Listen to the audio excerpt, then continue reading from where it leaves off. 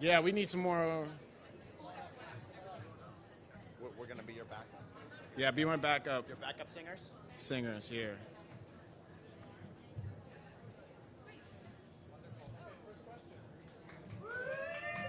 Thank you. All right.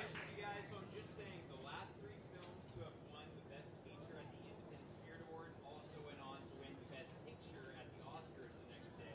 Is that something that's on your mind? What are your thoughts? Not at all. That's the last thing we're thinking about. You know, What's an Oscar? this, you know, we're enjoying this moment, and this means so much. We made this film scrappily. Like I said, this movie was made for this show. We didn't know it, we didn't expect it, but this means so much. It's Saturday, tomorrow's tomorrow, and you know, that's what's up. As a first-time director, you had a whole new crew that you were working with.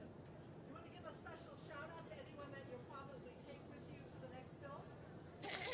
Well, very politically awkward question there. I want to give a shout out to Gerard Denardi, who was my AD, who, like I said, we did this for 23 days. He was right alongside me, my skipper, or first mate, whatever it is. He helped me figure out how to do this movie. So I throw him and his department a shout out.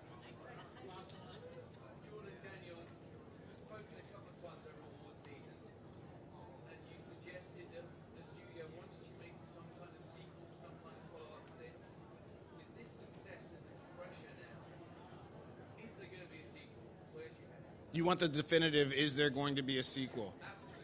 Right at this moment, would be the answer. You know what? We are not closed off to a sequel. But look, the producers and I agree. This is not the kind of movie you make a sequel just to make a sequel and make more money. This movie transcends the business that it did, and so if I can get a story that feels worthy as a follow-up in this world, we'll do it. And if not, then absolutely not. Would I like to play that role? Would I like to be in a Jordan Peele script? You know what? We just won. Cool. Thank you, guys.